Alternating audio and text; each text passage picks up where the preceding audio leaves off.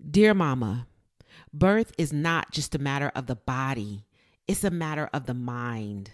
We want you whole and we want you healed. That's what Black Maternal Health Week is all about, whole and healed Black mamas. We are proud Kindred partners of Black Mama Matters Alliance, the founders and curators of Black Maternal Health Week, and we celebrate and uplift this year's theme, Building for Liberation, centering Black mamas, Black families, and Black systems of care by taking a deep dive with our in-house mental health clinician and Oya priestess, Thea Monnier, about the importance of decolonizing mental health within the Black family and discuss her mission to bring liberation and healing through her groundbreaking mental health initiative, The Blacker the Brain. And we'll also be dropping bonus content again in our Patreon community. Speaking of Patreon, here are 4 other ways to support us and help us continue to be Black Mama Built. Number 1, don't just listen, subscribe, and leave a review. I've read those. I love them. I plan to post them on social media. Thank you so much. Number 2, share this episode with at least one person you feel can benefit from listening. Number 3, follow us and engage with us through social media comments, DM us, or email us at magic@dimmblackmamas.com. Number 4, get on the mothership, which is our newsletter that drops in your box twice a month. And number 5, I said I have 4, but I lied. I really got 5. Make a contribution by purchasing merch or make a one-time donation. And if you're on our email list, you get a discount on merch, and merch is going up. The price is going up in the month of May. So purchase your merch now, and we'll have some new stuff dropping in June.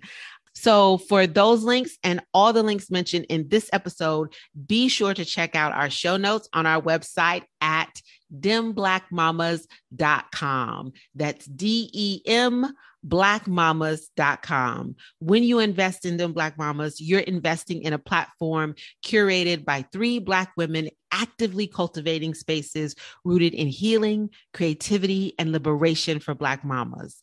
Now, let's get free, y'all, and jump into episode 42 of Dem Black Mamas.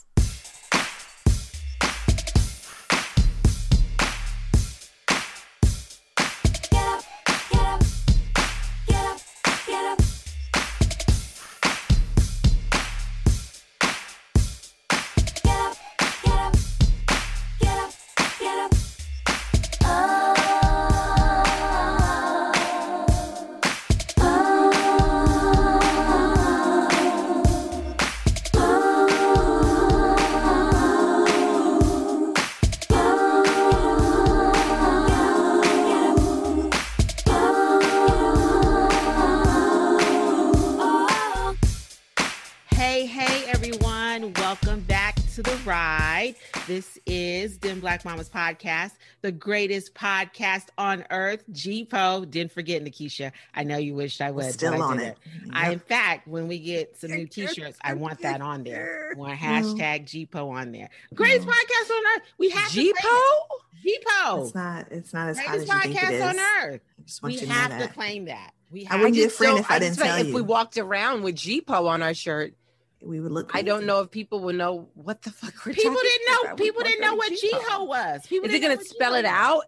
I mean, but there's like more than 3 people wearing Can it just GHO. say, it's a whole school. Can it say greatest podcast on earth and then underneath it hashtag we GPO? can't do that. I'm open as long as it's on there. Okay, I'm open to that. I'm open. I feel like we have to claim that. Best podcast. I didn't know what on who earth. got the body means. I think sometimes y'all got a little Southern privilege, and if these terms that other people in Cali don't be knowing, I'm represent for the West Side.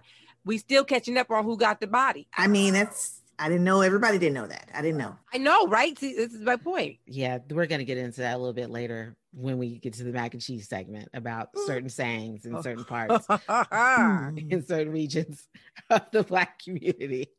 We'll get into that then. But this is the greatest podcast on earth. I am Crystal Tennille Irby, mother of 4. And I am Thea Monnier, mother of 3. And I am Nikisha Killings, mother of 4. We'll move into our mac and cheese segment, which we're super excited about. We're going to be talking about decolonizing Black mental health within the Black family. It'll be serious, but it'll also be very candid and very raw about the ways in which Black folk talk about mental health and the language that we use. So we'll be doing that in our mac and cheese segment. So let's get into it. So before we jump into our mac and cheese, I'm going to bring back an oldie but a goodie to introduce our responsive reading. It's been so long. Been so long. I miss you, baby. I'm ushering her in. I'm the choir. Yeah, go ahead. Yeah, I'm with you. Yeah, I like a good choir. Hello, beloveds. Mm-hmm. Do do do do do do do do do do do do do.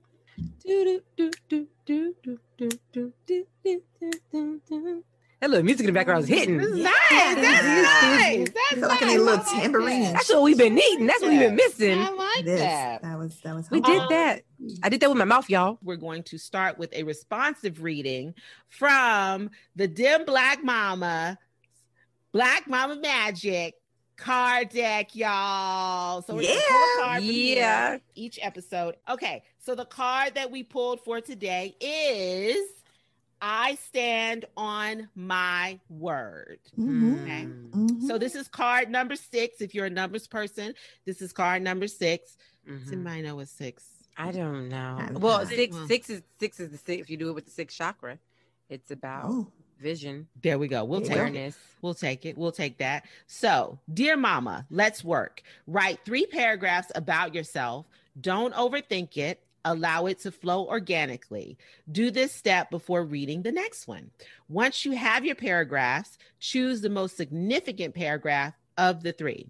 Once you've found the most important paragraph, underline the most important sentence in that paragraph. Once you've found this sentence, circle the word that holds the most power in that sentence. And it said power. This is your word.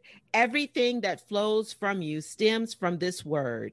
It will guide you when the world feels confusing. It will offer clarity when you forget who you are or how important you are to this world. I stand on my word. And what we'll do is we'll put what the card for this episode is in the show notes, and we'll also put the paragraph on there. So that's so that's a great one. That's a great one. Yeah, that one's really good. Way to set the tone. And for information as well as inspiration, visit our website, dimblackmamas.com, or follow us on all social media platforms at Dim Black Mamas Podcast. But if you don't want to miss any of the magic, join our email list. And the link is in the bio of all of our social media platforms, and it will be in our show notes. So we're going to move into our mac and cheese segment. And so this is a really special mac and cheese segment. Usually Thea facilitates our mac and cheese segment, but I will be facilitating the mac and cheese segment this time because it's kind of about her. It kind of is. Oh, what? It's in my zone. It's in my lane. Yeah, it's in your zone. It's in your zone. It's in your genius.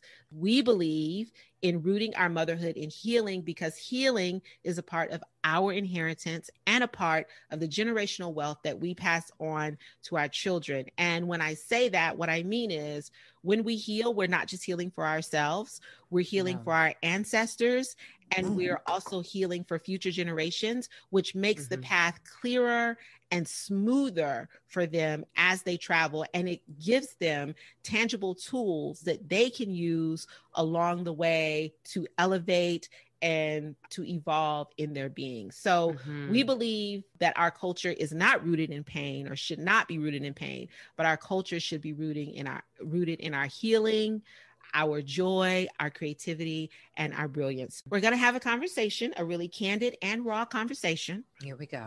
About decolonizing mental health within the Black family. Okay, so woo, ready? Right.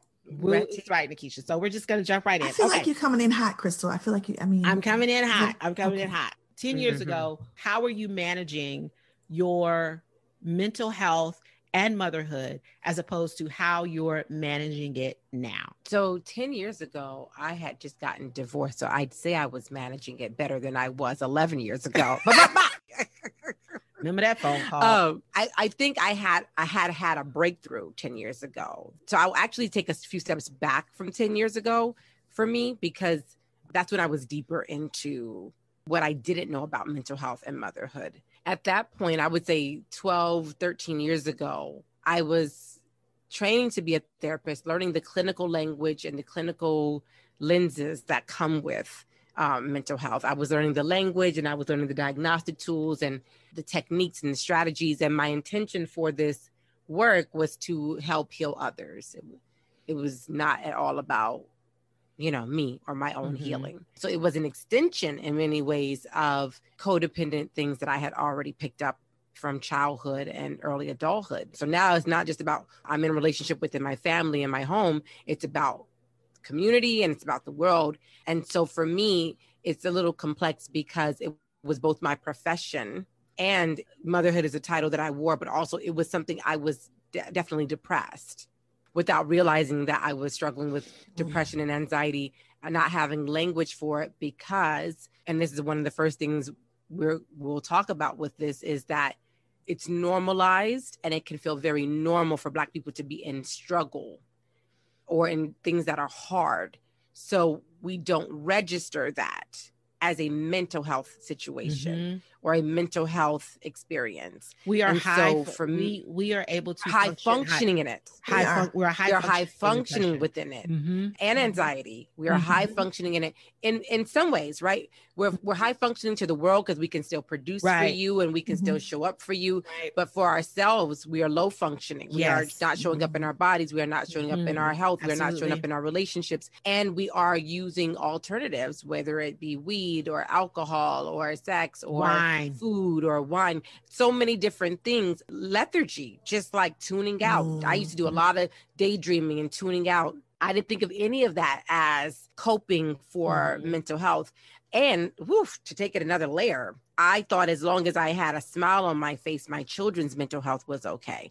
I did not understand that they were witnessing this performance and making their own assertions and using their own wisdom and assuming that like they had no other sense of intuition or self by which to actually really know what was going on with me, right? And so my main coping during that time was my pet, was my dog Sabrina at the time. And so I think I had it mixed up. During that time, I thought that mental health was about getting through things, looking strong, not breaking, not giving in, putting others before you. Very similar to how I think I viewed motherhood as well at that time. I think that's where I was at that time. So it's different now. Yeah. So it was survival and coping. It was survival, coping, and it was just do a little bit better than what you saw, right? So in my home, it was like keep the peace. Don't let it escalate to violence. Don't let it escalate to language. Don't use substances. No infidelity. So as long as those things weren't present, I could say I was healthy because I was comparing it to something that was unhealthy. I didn't realize it was just another type of unhealthy at the time. So many of us don't. That's an excellent point. Now I cannot separate my mental health from my spirituality. And now I also am not being able to separate it from my wealth, which is the latest phase of it for me, is that my mental health is tied to my wealth and tied to my spirituality. I think the last decade for me, my 30s, was about my spirituality and my mental health kind of aligning. This decade is also about, and your wealth, right? Your ability to sustain an environment, an ecosystem, a lifestyle that breeds abundance, that breeds being able to give and share with others with ease and joy, is a part of your mental health as well as this spiritual journey that I've been on. So it's very, very different. The language of my kids, they don't just sound like therapist kids, they sound like priest kids. They use the moon as a part of their mental health strategy. They use stones, they use nature as a part of their healing and their mental health. You know, I teach them things like, we don't say we have depression, we say we're experiencing it. It's not something you own. There's no ownership, because a lot of this generation says my depression, my anxiety. And I was like, you don't have to own everything. You can experience experience things. And that way they can also be released and go on along their ways. I've never would have imagined having these conversations with my mom as a child. I think the language she used or didn't use was more just like what we would observe, right? Or I don't feel good. We would use a very physical language, a body language to try to express what was happening with us. I wish I had known, or I wish even she had known, that coloring the full story, would have helped me understand so much more. But the thing about it is about mental health is it transfers non-verbally. Yes. So it's in the ecosystem. Yeah. And a lot of research is beginning around that epigenetics. So recently they did the study on children whose parents were in concentration camps and their parents never ever talked to them about that experience at all. They knew that their parents had this experience, but they never discussed it. And epigenetics is that it doesn't change marker in your DNA, but it puts a marker on your DNA. Mm-hmm. And even if you don't talk to your children about what happened, it marks their DNA as well. So this daughter was like, I always had anxiety and I didn't know why, or this fear of things being taken away from me. And I didn't know why I had that. Sometimes I think we don't talk about it and we think we're shielding our children. Right. And sometimes we just don't have the language. Joy DeGruy talks about it in post-traumatic slave syndrome, but it also works both ways, right? So I come from a lineage of people who have the gift of being intuitive. Yes, right. And no one ever told me that. I never, ever knew that. And so I feared the gift. I remember sitting in a car with Margaret Wilkinson Sexton when she came here and we were talking and I said something about one of her family members and she was like, how did you know that? And I cringed up because that's not something that I wanted people to know about me. Because I really didn't know how to handle it. And with Christianity, that's kind of right. That's really the big thing. That's really the big It one. is. And so those things work both ways. It's not just the trauma experiences that are in the ecosystem. It's the gifts as well that can help us through our mental health. I think for me, 10 years ago, I was deeply depressed and didn't know it. In fact, motherhood is what showed me that I was depressed.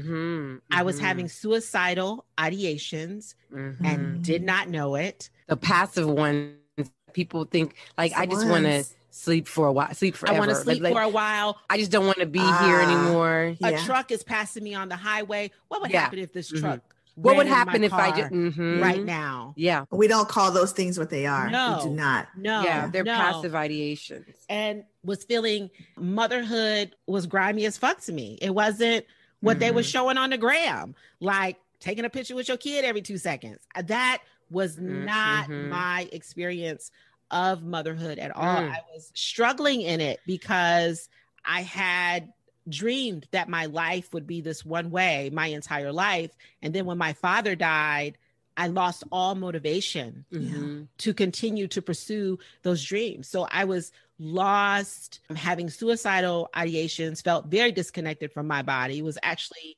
resentful of my body, and just deeply depressed, and did not have the language at all to even know that I needed to be managing mental health. So I would say 10 years ago, I was not managing mental health and motherhood at all. You know what? It's not even just the language. It's the language, but it's also like, we're not afforded the human right to be depressed.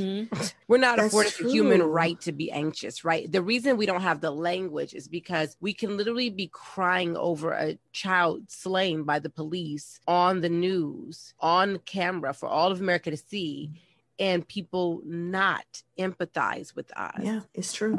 And I want to be really clear about that, because that's why I feel strongly about decolonizing mental health and breaking down the things, because how would we have built a system of wellness for us? For us, it would have looked so different because it would have been integrated with spirit and community. And so therefore, it's been confusing for us to try to identify mental health, which is so external and clinical, as a part of us. It doesn't look like how we would build wellness. If somebody in our village lost a child, we would encircle that, and it would be so many rituals and so much work and so much community around that, spiritually and otherwise, food that you would be brought, all these things. We still do those things, but mental health would be in an internal experience for our community and for our families. It will be integrated. And so that's why we don't always think to it. We don't always jump to it because it doesn't look like ours. It looks like something we don't recognize. It looks like something we don't recognize. It looks foreign. Yeah, I would say the same. 10 years ago, I was in a place, I'll tell you, I had 2 children, ages 1 and 3 in the moment, I think. Yeah. Oh no, 2 under 2. 2 under 2. It's something like that. I don't know. 2 very small children, and was rethinking what career work looked like, and being a brand new wife, and in the city I didn't know anybody. It was a lonely place. Oh God, to be. I was so lonely. I was so lonely, so isolated. God, and I did not have suicidal ideation. I had homicidal ideation, if I'm being honest. It really just was like, I'm gonna hurt somebody. That's real. It is real. And for me, it was a particular type of struggle because, I had a friend tell me one time, girl, when you commit, you all in. So I knew I was committed to marriage and committed to motherhood and committed to this way of life, this military spouse life. There's no going back. Once I commit to a thing, I'm in this thing. Right. And so that also can be really, really isolating. Finite. Crystal, don't give me those finite. eyes. Really finite. Because I'm the opposite. You jump ship. Yeah. It can be really finite though, because you don't give yourself any other choices in that. I didn't have words around this though, right? I was like, this is just my life, and I'm in this, and this is the way it's gonna go, and I can't really see where it goes, but I'm in it, committed to this. And so there's some trauma around that, and there's some trauma around, I think, each of us wanting to parent differently than we were parented. Yeah. But not having the skills or knowing how that looks, what to do about that. I remember sending you a text, and I said something about being resentful for motherhood and feeling like it hadn't added anything to my life. And I remember you saying, really? You feel like motherhood hasn't added anything? Because I was so resentful, because I was seeing motherhood as this thing that was taking things away and that was shrinking me mentally. I know that's one of the reasons that I became a doula, because I firmly believe had I had that doula in my life, that ritual that you're talking about, Thea, then I could have identified what was going on with me mentally earlier and come into motherhood in such a better space mentally instead of being resentful and having to work through that. Like, what if I would have had a doula and I would have said, yeah, girl, I thought the other day I would be fine if a truck ran into my car. And she doesn't have to be like a mental health professional. She is holding mental space. She is holding emotional space that is integrated into the community. Right. And so this is the other thing, like, through the rituals, through the initiation, the issues of worth. On. So how many of the things, when we think about decolonizing mental health, that we're wrestling with, the Bible says we are wrestling not against flesh and blood, but against spirits and principalities. One of the things I've had to realize as a therapist is like, I have to be trained spiritually so that I can see which things that people are dealing with are not of this world. Right. So that piece about like ritual, how much ritual could be healing these mental health wounds, but we have cut off access to these ritual. I'm studying the history of healing, and healing was initially done by priests. No matter your culture, you had priests in your culture. I'm not talking about religion. I'm talking about cultural priests, right? Those priests, because they were charged with healing, knew that they needed to know about the body and the mind. Body, so medicine, the herbs, the plants. Right. So medicine grew out of spiritual practice. Spirituality. But what happens in Western culture is that we take things out of context because capitalism forces us to. We separate them out. This. We segregate them out. I just need this so that I can sell it. Yep. Right? Yep. I'll give you a perfect example for me. So intuitively, I wanted to have RJ at home. I didn't know nothing about home births. I thought a doctor would come and do it. I was like, wow, what? A doctor won't come to your house and deliver your baby? Why not? Like, that was crazy to me. But intuitively, that's what I wanted. Yeah. I was talked out of that decision, not out of malice, but mostly out of fear. So I came home and my grandmother gave me a wrap and she gave me a girdle. And I was like, I'm not putting this on. And I was like, I'm not worried about my waist right now. You know, I'm still mad I had to have a C-section. Oh, the only thing she could tell me was, you need it for support. And I didn't understand it. So in the meantime, I'm growing disconnected from my body, which is a mental trip. Yeah. It's affecting my mentality. Here I am now, 11 years later, working with the belly therapist who has me wrapping my belly every single day, basically to offer that support. But what happens is we see waist trainers on Instagram. Yes, we do. Yes. And so we tie that to diet culture. Right. But what it really is they pieced out a part of our ancestral. They teased out the part that was right, profitable. Of very important ritual that could help someone giving birth reconnect with their body. And once you make that reconnecting with their body, your mental clarity and your mental state completely shifts. Yeah. And a priest would have known that. Right. Yes. Not even just from their own spiritual observation, but because they're members of a community, of a village. So they would have known, talking to the other people in the village, the other mothers, people who had experienced things, that, oh, this is occurring. Multiple people are experiencing this. This is something that we can do. This is why when we talk about decolonizing mental health, one of the things I always stress is it's not a mental health issue if I move you to a new environment and you no longer feel anxious or depressed. Perfect example. If you go on vacation and you now feel relaxed and expressed, the issue is not in you. The issue is in the environment. The issue is also in how you perceive the environment, how it's set up, who is in the environment, right? But the way Western culture views mental health is you are the thing. It is you, because it never wants to take accountability for the environment it's created that is making people sick actively, right? Because it's capitalism, white supremacy, right? I know our episodes aren't about capitalism. Because I know they are, but that's what it comes down to. And so that's why I think, like, part of the Blacker the Brain, the project that I lead, the reason it's interdisciplinary is because everything is mental health, which means that if you just make a healthier environment, the mental health issues go away. And this is my issue with mental health. It's only a thing because of the thing you created. It's only a thing because of the society you created.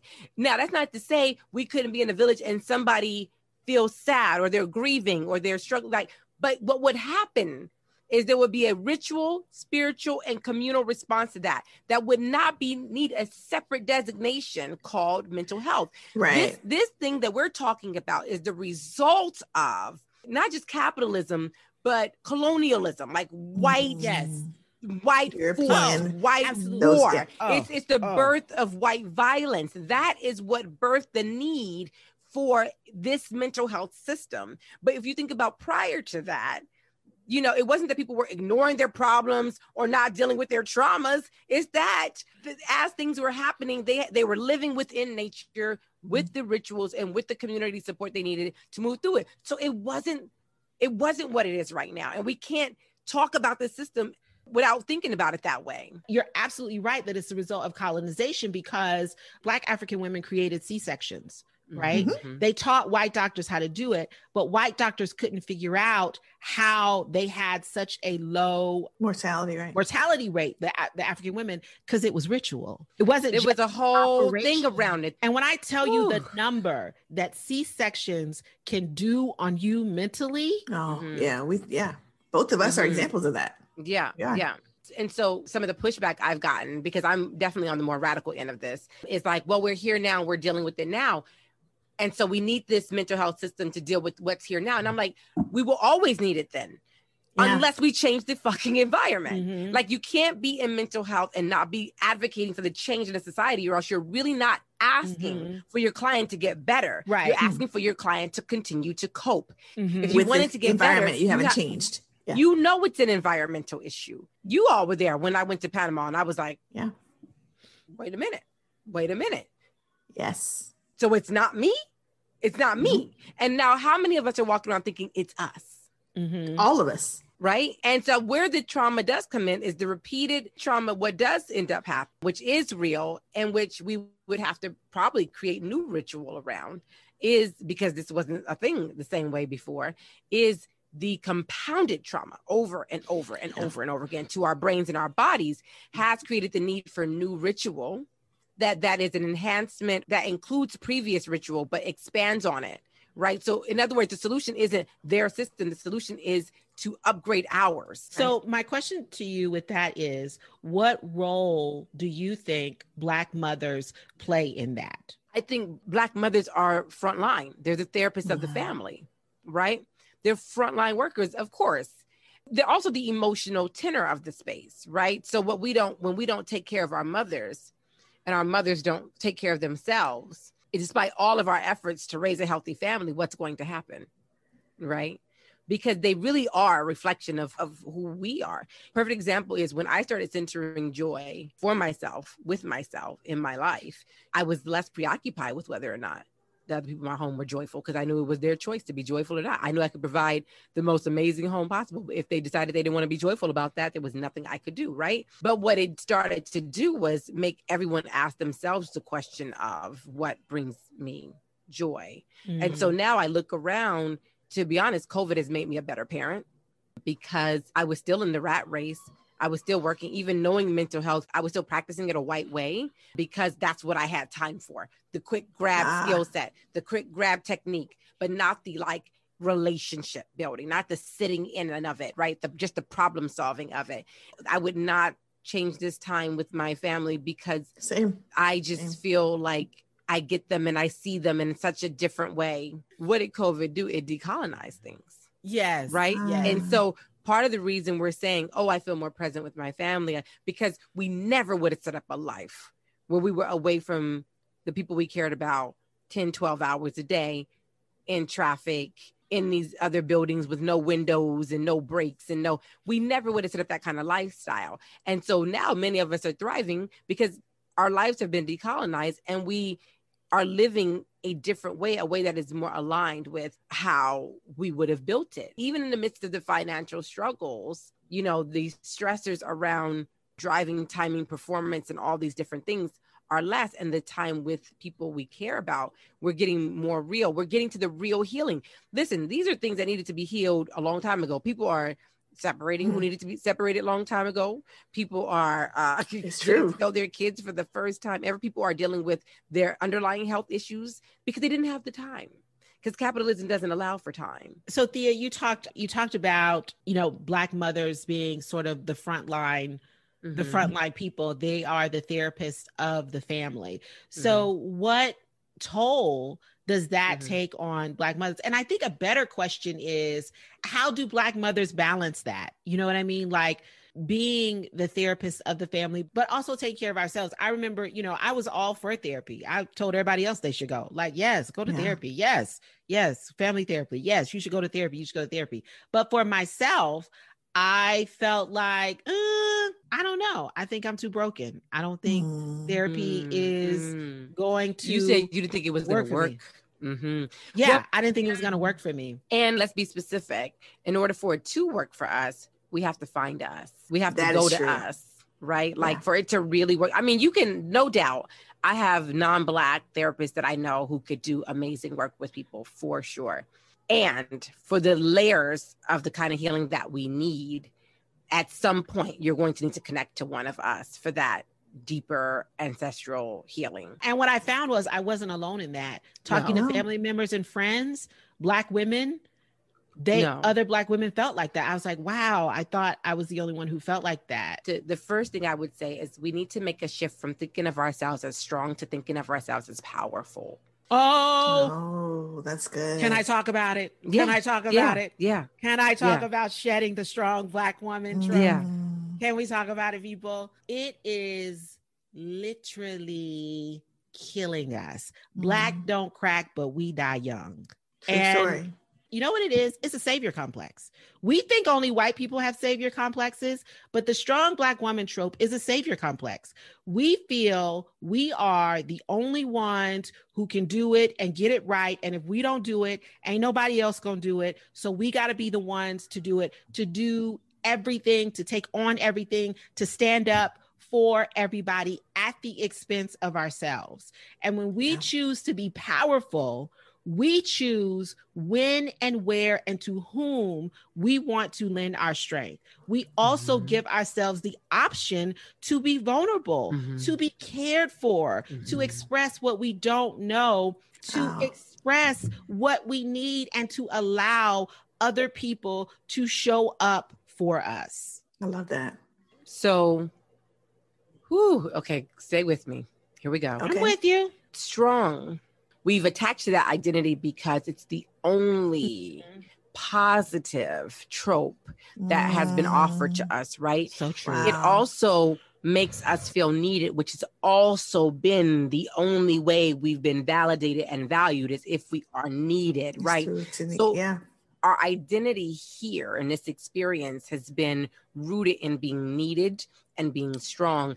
And Not there is a wanted. huge fear of letting that go, because then that loneliness you both talked about, that otherness, that abandonment, that feeling of who will care for me, who will be there, kicks in. And it's a very strong protective survival mechanism, right? And so when we talk about shifting from strong to powerful is a source. You are a source that is sourced by God, right? So David was strong when he killed Goliath, right? But it took the connecting to God to become powerful. And so Black women are actually, here we go, the God of the household, right? They are born with their godhood. They are born with their priestesshood. They are born with it, right?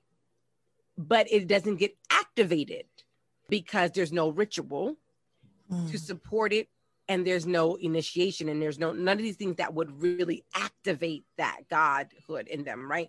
So we should be the source of power.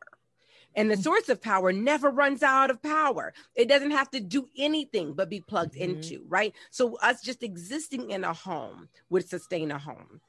It wouldn't be about if we are doing X, Y, or Z, right? The strength piece is about how much can you do. But the power piece is about my only job here is to stay connected to source. And that way I can kind of help filter this power through this household and through this community. The mental shift for me was that my mindset is not something that I navigate. My mindset is something that I curate. So therapy for me now is not about going to someone to help me find a solution or to fix who I am. Therapy for me now is about someone helping me tap into myself, to unblock things, to open me up, to show things, to be a mirror, to show things to me, to be a mirror to me, and co-create healing. Right. And so that shift helped me realize, oh, baby, you're not broken. No. You just haven't uncovered your wholeness. What you tapped That's all into, you got to do. What you tapped into, though, the same barrier to... Is that a meme? Is that a t-shirt? The same barrier to our mental health is the same barrier that we have to our spiritual health, which is that we don't believe we can be divine. We say, I ain't Jesus, and we are. Well, we've been taught we've been taught that emphatically, like that is sacrilegious. When you think about how that, when you think about the impact of that on mental health, they're gonna be mad today. Is gonna be upset. We need a saint warning. We need like a tambourine that gives like a saint, like watch out, saints. Think about though who benefits from that. Like, I mean, let me just, I've done this before, but this I promise y'all this ties into mental health. First of all, it is illogical to believe God sent a son in divinity, himself wrapped in flesh, to teach us the way so that we could say we can't do that. That is illogical. What is the purpose of sending someone to teach you something that you can't do? I'm just trying to get us really clear, right? Even when Jesus said you will do greater works than these, we call Jesus a teacher. What math teacher is here spending their day, time, and energy teaching kids math under the assumption that they can't do the math, that they should never master how to do the math, right? That they should stay in that class learning forever. That makes no sense, right? And so, but my point to that is illogical, right? What is more logical is that if you are of the Christian faith and you believe God sent his son, the story is about him saving you from your sins. But I could have done that the first day I got here. Why spend 33 years on this earth? Is to teach you how to walk as divinity in flesh. That is what I'm here to teach you, right? So not tapping into that is a mental health issue, God damn it. It is a mental health issue, because until then, you will always see yourself as someone powerless and lacking. And that is 90% of the mental health issues we see. It is. It's by design, though, sis, right? It's completely by design. This is not an accident. Yeah, because they saw our power, right? And had to figure out a way to diminish it. This was the vehicle through which our power was diminished, or at least we were taught that we didn't have what we had. Gaslit. We've been gaslit for hundreds of years. And if they didn't, because they didn't have the rituals and the ancestry and the ashe to do it themselves. The connection. The goal was to make you forget you could do it. This is why our mental health has to look different than white mental health, and has to be structured different. We haven't created it yet. We're creating it now. We don't have a mental health. We use their mental health. Mm-hmm. And like anything else, that system does not work for us. Let me tell you, it works to get you back to work. It works. It'll get you coping. It'll get you producing. It'll get you back to work. It'll get you back to them student loans. But it won't have you It will not have you walking in your divinity. And this is why joy is my medicine. Joy is my metric. Joy is my sword. Because when we get Black people to tap into joy, it has this way of recalling and hearkening a remembrance of what we're actually entitled to. And then you want to cultivate a life that makes sure you never forget again. And that means reevaluating tools, reevaluating systems, reevaluating the definitions of words, reevaluating your reaction to words. Tapping into the joy piece for me, because Black people are so used to survival, it's almost like joy is so expansive. And so what we run into is an issue of joy can kickstart a Black healing process that is about more than just surviving. It is about the pathway back to our own divinity, which is why it has to have a spiritual component. That's what creativity is for me. Absolutely it is. For us. I mean, we are happiest when we are creating, when we are moving, when we are connecting. Well, think about if everyone felt free to be exactly who they are, how much of your anxiety comes from external expectations? I've been doing more meditating. I have to do more meditating now as an initiate, right? So I realized that the first layer of thoughts were very self-critical. You're not doing this right. This is the way you're supposed to meditate. This is what they say about meditation. This is what they say you should be doing. These are the techniques they say. Who are they? My first layer of thoughts were all about what other people have said about meditation. Yet here I am every day meditating, not open to the idea that it may look different than how other people meditate, right? This may be how Thea meditates. This may be what it looks like. I didn't realize that is going on in the back of my head constantly when I'm doing everything. Is you're not doing that right. You should be doing it this way, right? The second layer of thoughts was about work, productivity, right? Oh, I got to remember to do this. I got to remember to take care of this. Did I email this person? The third layer was, it was all other people. I'm still, after doing this meditation practice ongoingly, still trying to get to the layer where it's just me, right? So when we talk about Black women and Black mothers, we have to get to through those layers to get to the just us part. We have to say, my mothering is going to look different. I mean, that's one thing I appreciate about Jada Pinkett. It's like she accepted that her mothering was going to look different. You know, was unapologetic about it. Yeah. And, you know, and I'm sure there was some crunchy moments when the press was covering her kids in all these different ways. Oh, they still are. Yeah, there were some crunchy moments for her. Like when Jaden went to the prom in the Batman suit and the parents called them and she told the girl, don't go to the prom with him. Right. Don't go with him. She said people think that this is easy for her and will, but it's a mental shift for them as well. But it first looks like allowing our motherhood, our personhood, to look differently than anybody else. I could not walk as Oya. I could not take the name Oyabumi Nishegun if I did not accept that I'm going to look and be different than anybody else out there in the world. I don't care if we're talking about the same thing. I don't care if we came from the same places. And that has to be 100% okay with me. To me, Black motherhood, Black mental health begins with liberating yourself to explore who am I when I'm not thinking about what other people are Mhm. saying or want me to be. What comes to me very naturally, even down to what time of day do I feel naturally more happy? Well, that feels scary, Thea. It feels scary. Who Mhm. am I when I'm not thinking about what other people need me to be for Mhm. them or need me to do for them? Then you feel there's a Ooh, part of you that says nobody. There's a right. part of you that says, what am I if not Right. meeting the needs of others? You know Right, what I mean? right. You're No, afraid to there kind are of go that 100%, far. absolutely. And it's in that nothingness that you will begin to find something else. Yes. I Yeah. think we've tapped into something here, and I think I just got set free. I think that when you all talk about like what other people think and all those things, I think that is not an issue Aries for, issue. It's not an issue Oh, for me. Lord. Okay. I think I battle with myself. I think that's, the therapy that I need, the battle within. You know what I mean? But what about when you're doing, like, say you're working on something for DBM and you Mhm. want it to be like perfect? Do you think about, I don't want people to get this and they feel cheated or they feel like it's not good enough? Does that come up? No. That's squint. My God. I'm going back. What comes up is this ain't how Crystal get down. We come out pristine. But I think somewhere in it, it's like, okay, so what is the hold to that? So So somewhere for you, down maybe in then there, it's what it is. It's still an inner critic, though. Yeah, it's still an inner still critic, a very much for inner critic. sure. And it's still very much like not just like trusting what will flow through you. Right.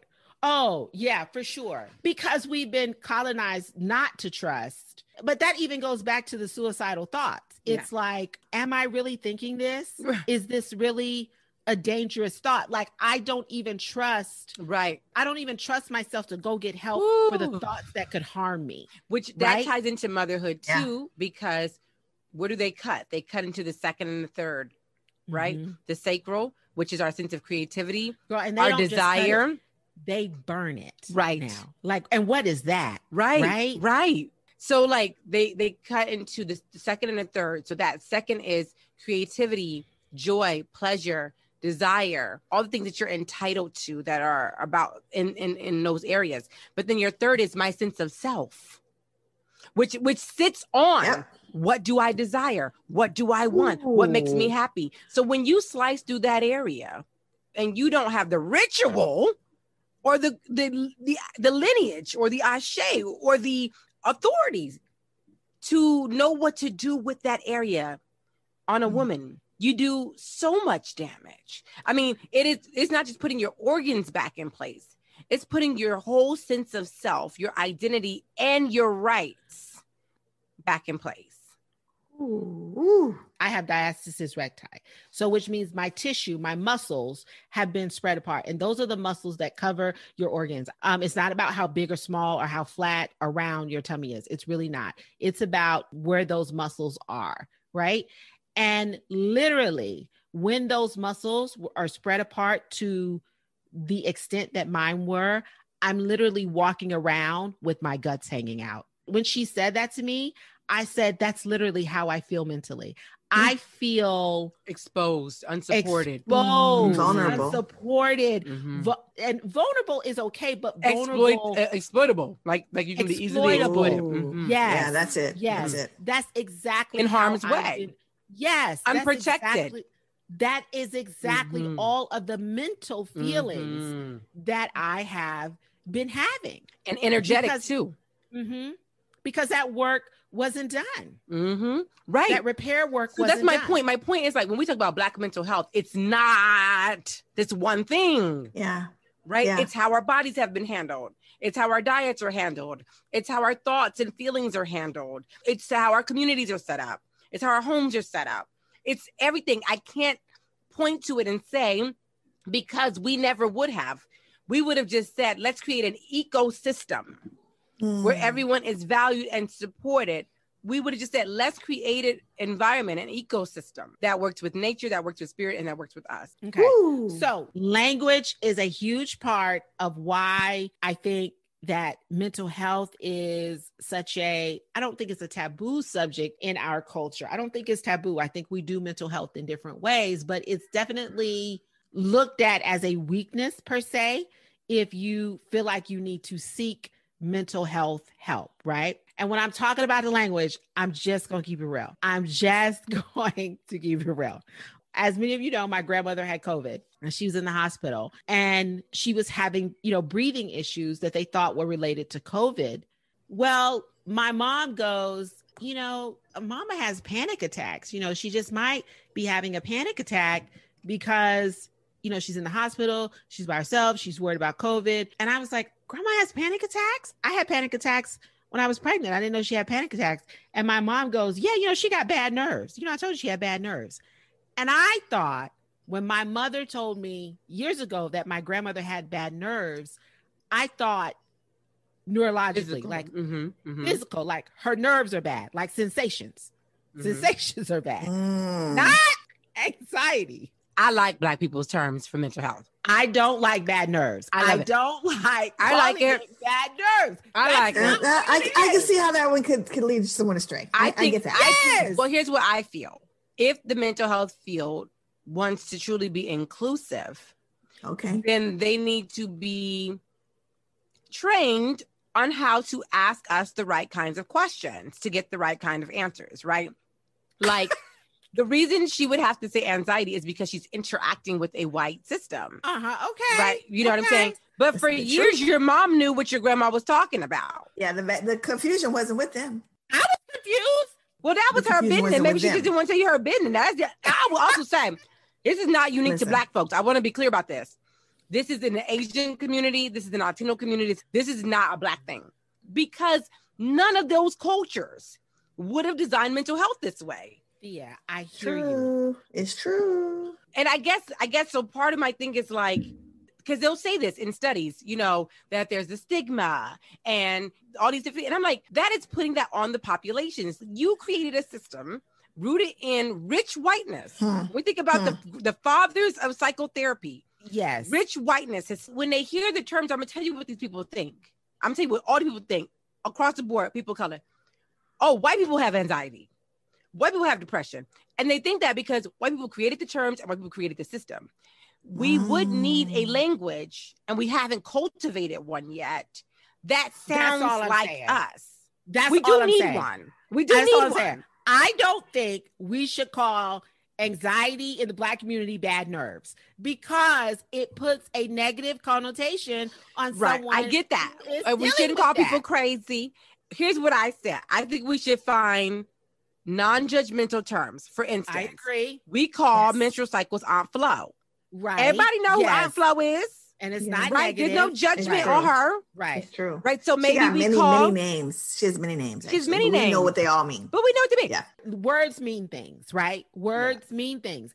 And so when we don't have a language about these things that is reflective of how important it is that we seek support for these things, then I don't think we'll seek support. No one wants to be known as the person with bad nerves. Girl, don't get around her. She can't take much. She got bad nerves.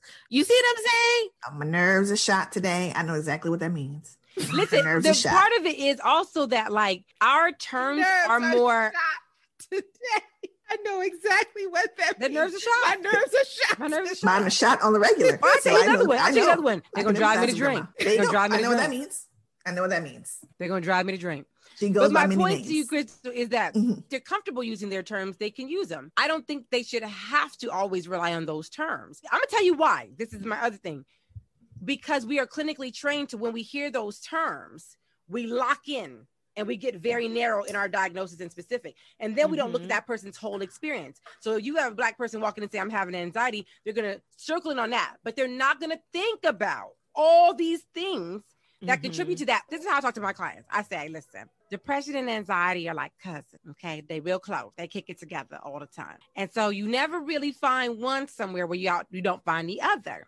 The trick is to figure out who's the big cousin and who's the little cousin. But I feel like if you talk to Black people about mental health in that way, using that language, then that is relatable. And you're still using the terms depression and anxiety. But how many of those Black people are going to encounter me? this is the problem. Well, that's why we So have. it's not. I mean, I'm trying. I'm building an army. Right. But, well, I would say this is a but great the segue. average person listening is going to have to walk into a place with a person who has not been trained in decolonized therapy. And when they hear clinical terms from their client, they're going to narrow in on that experience. In the meantime, Black people, it's the mental health professional's job to learn your whole story. And to me, just make them learn your whole story. If you go in there saying, I have anxiety, they're not going to do the work of like learning about the whole being. They're going to hone in on that one word and they're done. This is what we're going to do. Yep. We're going to work, because just like you were saying about the pregnancy and the birth work, we got this many hours, we got this many sessions covered by your insurance, and this is what we got to get done in this amount of time. I would tell you this, clinicians get kind of frustrated with Black people because a lot of times they come in and they don't have the language. This is another key.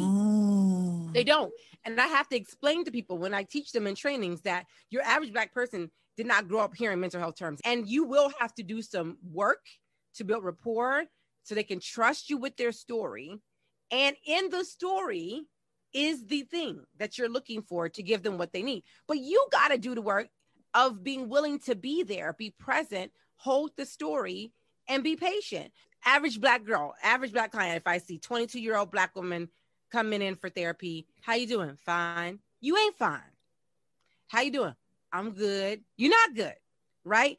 But that's what they're going to say. And they may say that for multiple sessions because they don't have the emotional language, right? For me, I think that had I known that when I was pregnant, like had I known that that was a part of my family history, then again, it just could. You know what? I'm about to solve that. You know how I'm about to solve that for every Black person listening? Ooh. There is a history of anxiety and depression in your family, as well as trauma. You don't have to ask. Your granny don't have to tell you. Your great grandfather have to tell you. It's they were true. Enslaved and they were oppressed for many years. And yes, they all have it. There's probably alcoholism. There's probably all got it. There's probably been domestic violence. It is in the family, and no one should have to tell you that shit because you have read and seen. I'm not gonna say every Black person has had domestic violence. If you came through the transatlantic slave trade, that's all. If you came through the transatlantic slave trade, I'm co-signing on anxiety. I am doing a blanket diagnosis for Black people who are descendants of the transatlantic slave trade. Yes, there is a history. Assume there is a history and move forward. Onward. I will assume onward. There is a history of anxiety and trauma. I will not co-sign alcoholism. Okay, he doesn't co-sign alcoholism, but depression, anxiety, I co-sign. You don't think nobody drink no moonshine and no hooch to get through the day? That doesn't mean that they're an alcoholic. Well, there you go. That's another Black thing. That's another Black thing. He liked to drink. I wouldn't say he's an alcoholic, but he liked to drink. He liked to drink. He liked the drink. Hey, we have to wrap up this because I have so much editing to do on this episode.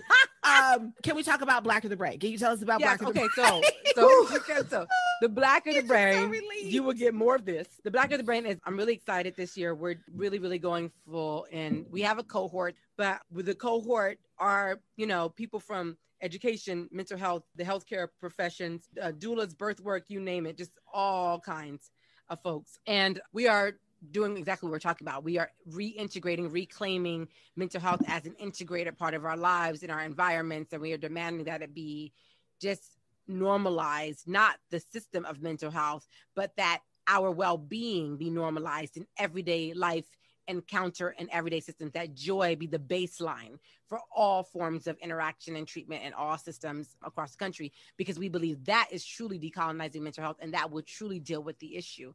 And so we have lectures. We will also have a Model IO library where the lectures will be able to be accessed for, and we'll have an annual pass, and you'll get guided meditations, poems related to these subjects. There's different ways to contribute. Like right now on Patreon, if you just want to donate $9 to the campaign to keep us moving, to keep us sustainable, that's awesome. But definitely follow the Blacker the Brain on Instagram for more information. And what do you all do in the cohort? The cohort, I love. So the cohort, what's included for them is they get access to all lectures. They also get access to the material, because we are in the process of developing strategies. So we have a group that's focused on documentation, mentorship program. We're creating a program for to decolonize grad students. When you say documentation, talk a little bit more about that. Intake forms, all the because intake forms, when you go to the doctor and fill that stuff out, it's colonized. I would love. Really is.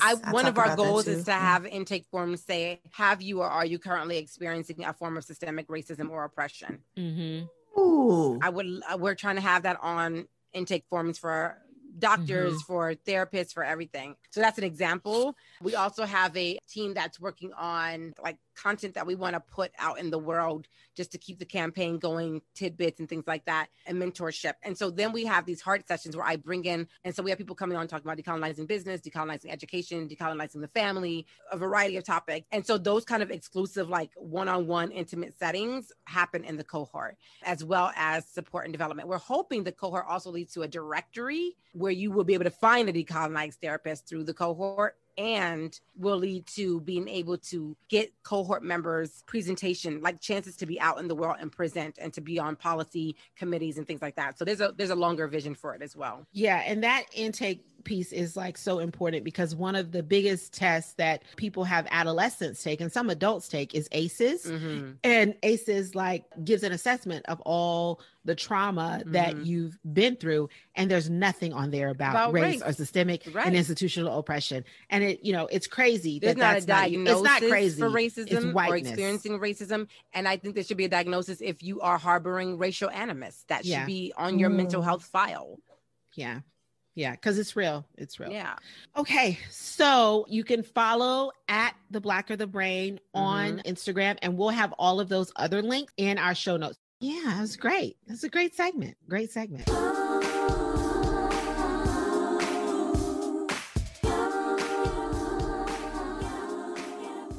Now, that was definitely not your mama's or your mama's mental health conversation, but we appreciate y'all so much. Thank you so much for rocking with us. Thank you so much for listening and thinking and willing to be stretched and challenged so we can move towards liberation. Be sure to follow The Blacker the Brain on Instagram and check out the cohort at theamonye.com. Those links and any other links mentioned in this episode will be in our show notes on our website at demblackmamas.com. That's DEM blackmamas.com. Thanks for listening. Thanks for sharing. And remember to check out our Patreon community for bonus content from this episode at patreon.com/Dim Black Mamas. The mothership takes off again on Sunday, May 1st. Now that's got to be a good episode because it's dropping on a Sunday. Anyway, until then, we wish you joy and expansion. Stay tuned for Nikisha's word. We promise it's on its way. Namaste, Black people.